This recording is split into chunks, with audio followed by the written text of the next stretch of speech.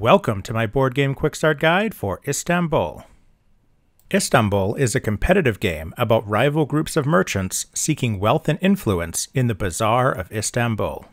Here are the important components: place tiles, wheelbarrows, rules overviews, merchants with assistants, family members, good indicators, lira coins, bonus cards, 4 types of mosque tiles, wheelbarrow extensions, 2 types of demand tiles, the governor, the smuggler, mail indicators, rubies, and dice. To set up, lay out the place tiles in a 4x4 grid. If this is your first game, you should lay them out sequentially according to the numbers on each tile. If it's not your first game, you can use one of the alternate layouts described in the manual, or even arrange the tiles randomly.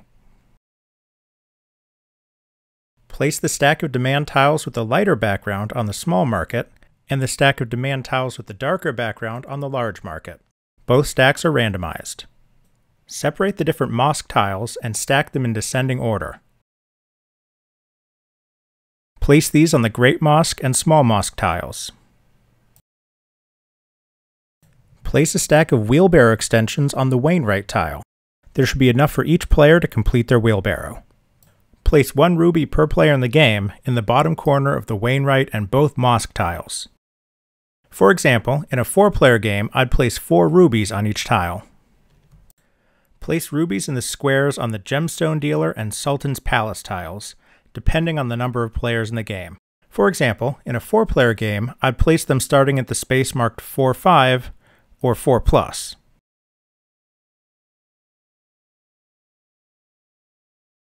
Place the mail indicators on the top row of the post office tile. The bonus cards are shuffled and placed face down to the side. Roll the dice to determine the starting locations of the governor and the smuggler. For example, if you rolled an 11 for the governor, you'd place that token on tile number 11, which is the small market. If you rolled a 6 for the smuggler, you'd place the smuggler on the caravansary. It is possible for them to both end up at the same place. Each player is given a wheelbarrow tile with good indicators. The good indicators start on the empty crate icon for each good on the wheelbarrow. Each player chooses a color and puts their merchant piece on top of a stack of 4 assistants on the fountain tile. There should be 1 assistant piece left over. Each player also places their family member token on the police station tile. Each player is dealt a face-down bonus card. The player who is going first gets the first player marker and 2 lira. The second player gets 3 lira. If you have a third player, they get 4 lira. The fourth player would get 5 lira, and the fifth player would get 6 lira.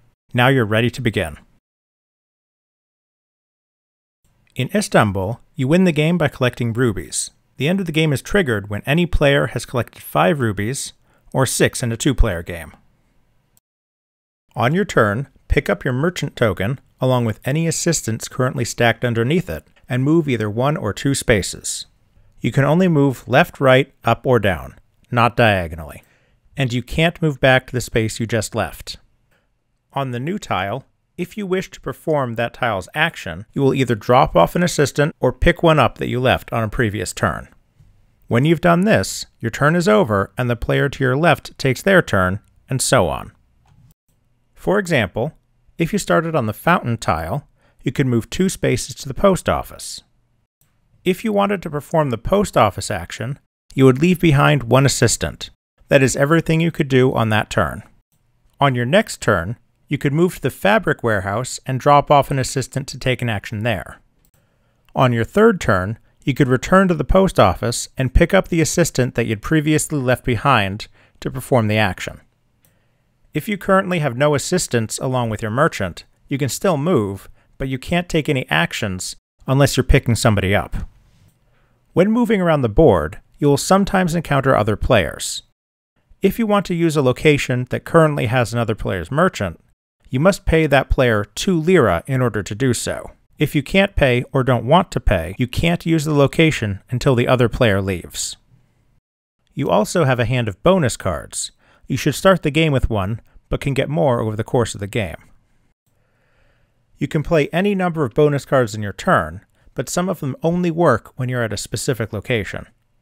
For example, this bonus card would allow you to sell any combination of goods at the small market, ignoring the current demand tile, but only if you use it when you're at the small market. When you play a bonus card, place it face up on the caravansary. You can find a description of all of the different effects the cards can have on your player aid. Now I'll describe the actions you can take on each tile. When you take the Wainwright action, pay 7 lira to the bank to take a cart extension to place in your cart. You can only take one at a time, but when you've taken your third and final extension, you also get a ruby from this tile. When you take an action on the fabric, spice, or fruit warehouses, immediately fill your cart with that good. At the beginning of the game, you can only carry 2 of each good, but that amount can be increased by visiting the Wainwright. When you take the post office action, receive the goods shown on the 4 uncovered spaces, and then move the first cube from the top row down to the bottom row. For example, if you go to the post office at the beginning of the game, it looks like this. If you take the action, you'll get 1 spice good, 2 lira, and 1 fruit good. The first cube then moves, so the next player to use the post office would get 1 fabric good, 2 lira, and a fruit good. When all of the cubes are on the bottom row, the next activation will cause them all to move back to the top row like they were at the beginning of the game.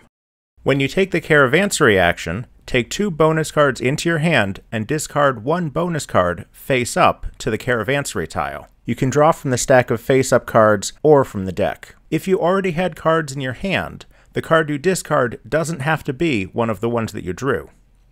When you go to the fountain, you can call any or all of your assistants back to your stack. You can perform this action even if you don't have any assistants with you, and you don't have to pay the other merchants that are already there to do it.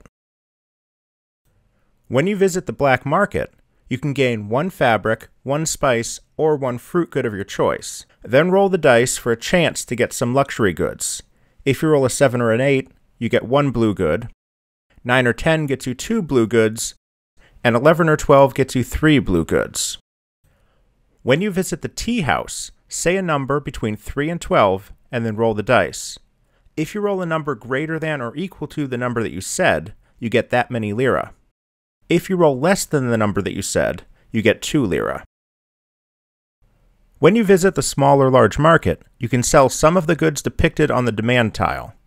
For example, if you visit the small market and have these goods in your cart, you can sell 2 yellow fruit goods and 1 fabric good to get 9 lira. After you do this, move the demand tiles to the bottom of the stack. When you visit the police station, you can free your family member, who will then travel to any space on the board, perform that action for you, and stay there. For example, if you go to the police station, you could immediately send your family member to the Wainwright on the other side of the board to take that action for you. If there's another merchant at the Wainwright, you don't have to pay them to use it. Your family member won't return to the police station until they are caught by one of the other players. I'll describe that in the next section. When you visit the Sultan's palace, pay the visible goods in exchange for a ruby. For example, if you visit the Sultan's palace at the beginning of the game, you can spend 1 of each type of good to take 1 ruby. Each time you take a ruby, it makes the next ruby a little more expensive. The next time this tile is visited, the cost of a ruby is 1 of each good, plus 1 additional good of your choice. When you visit the gemstone dealer, you can pay the largest visible amount to buy a ruby. For example, if you visit the gemstone dealer at the beginning of the game, you'll have to pay 12 lira to the bank to get a ruby. The next visit will cost 13 lira, and so on. When you visit one of the mosques, you can buy one of the upgrade tiles that you don't already have. Each upgrade only costs 1 good, but you must have all of the goods shown on the tile. For example, if you're the first player to visit the small mosque, you'll need to have 2 red fabric goods in your cart to be able to buy the red tile. It will only cost you 1 good to buy it. If another player has already bought the red tile, you'll need to have 3 red fabric goods in your cart to be able to buy this tile, but it would still only cost 1 good.